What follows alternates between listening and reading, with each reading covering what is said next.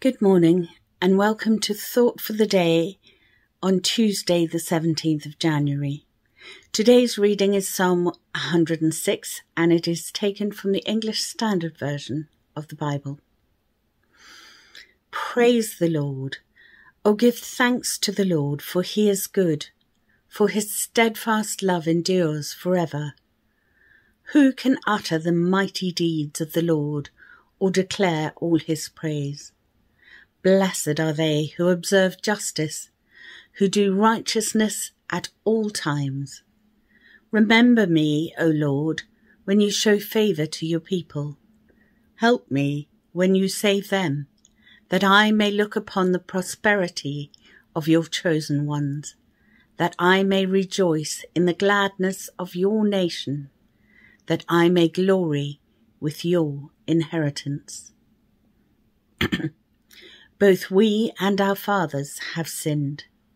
We have committed iniquity. We have done wickedness. Our fathers, when they were in Egypt, did not consider your wondrous works. They did not remember the abundance of your steadfast love, but rebelled by the sea, at the Red Sea. Yet he saved them for his name's sake, that he might make known his mighty power. He rebuked the Red Sea, and it became dry, and he led them through the deep as though through a desert. So he saved them from the hand of the foe, and redeemed them from the power of the enemy. And the waters covered their adversaries. Not one of them was left. Then they believed his words. They sang his praises. But they soon forgot his works. They did not wait for his counsel. But they had a wanton craving in the wilderness, and put God to the test in the desert. He gave them what they asked, but sent a wasting disease among them. When men in the camp were jealous of Moses and Aaron, the Holy One of the Lord, the earth opened and swallowed up Dathan, and covered the company of Abiram. Fire also broke out in their company. The flame burned up the wicked. They made a calf in Horeb and worshipped a metal image. They exchanged the glory of God for the image of an ox that eats grass. They forgot God, their Saviour, who had done great things in Egypt, wondrous works in the land of Ham, and awesome deeds by the Red Sea. Therefore he said that he would destroy them. Had not Moses, his chosen one, stood in the breach before him to turn away his wrath from destroying them? Then they despised the pleasant land, having no faith in his promise. They murmured in their tents and did not obey the voice of the Lord. Therefore he raised his hand and swore to them that he would make them fall in the wilderness, and would make their offspring fall among the nations, scattering them among the lands. Then they yoked themselves to the Baal of Peor, and ate sacrifices offered to the dead. They provoked the Lord to anger with their deeds, and a plague broke out among them. Then Phinehas stood up and intervened, and the plague was stayed. And that was counted to him as righteousness from generation to generation forever. They angered him at the waters of Meribah, and it went ill with Moses on their account, for they made his spirit bitter. and he spoke rashly with his lips. They did not destroy the peoples as the Lord commanded them, but they mixed with the nations and learned to do as they did. They served their idols, which became a snare to them. They sacrificed their sons and their daughters to the demons. They poured out innocent blood, the blood of their sons and daughters, whom they sacrificed to the idols of Canaan. And the land was polluted with blood. Thus they became unclean by their acts, and played the whore in their deeds.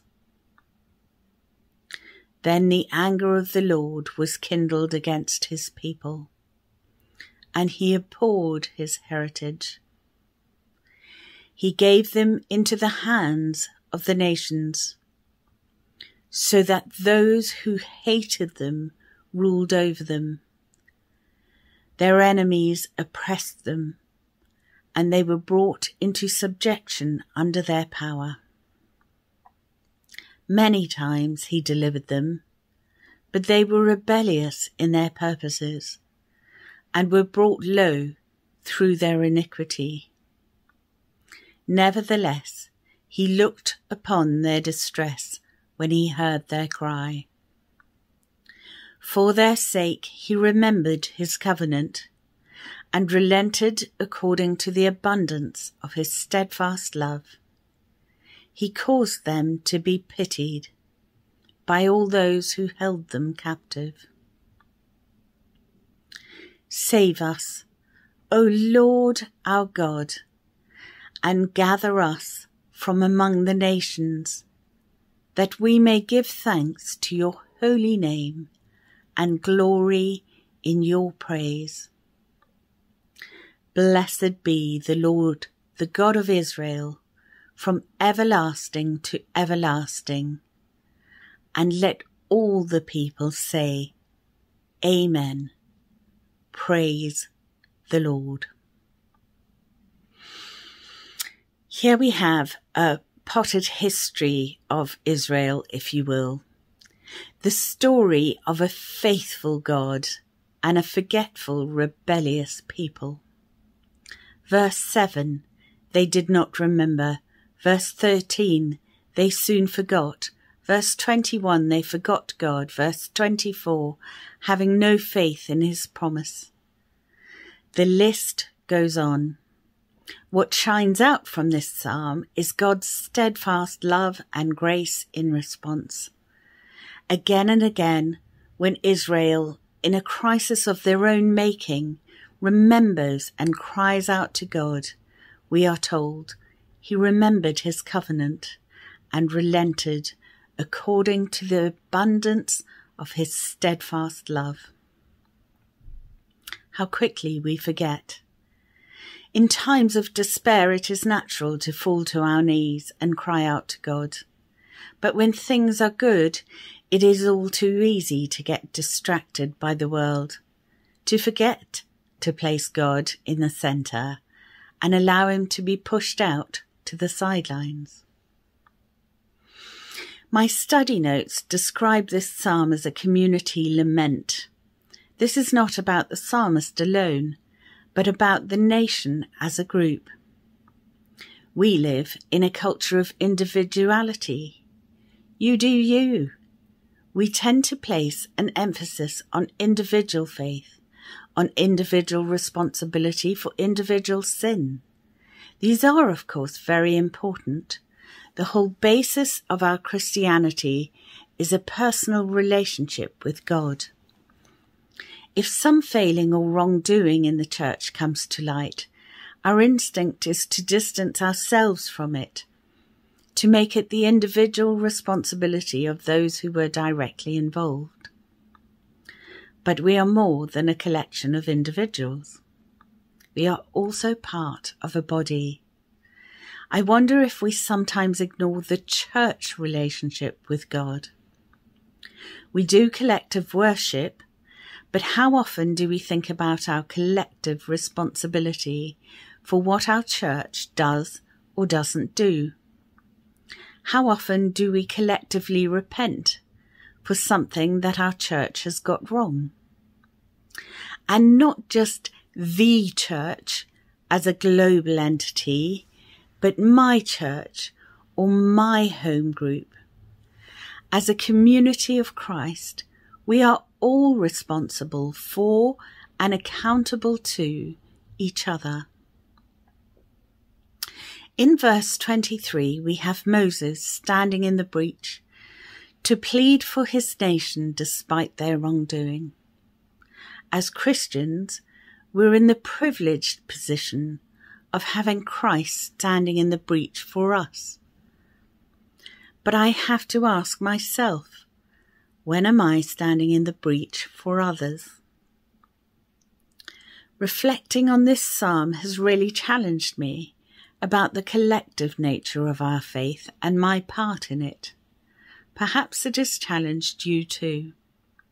I hope we can, together, examine our collective conscience from time to time.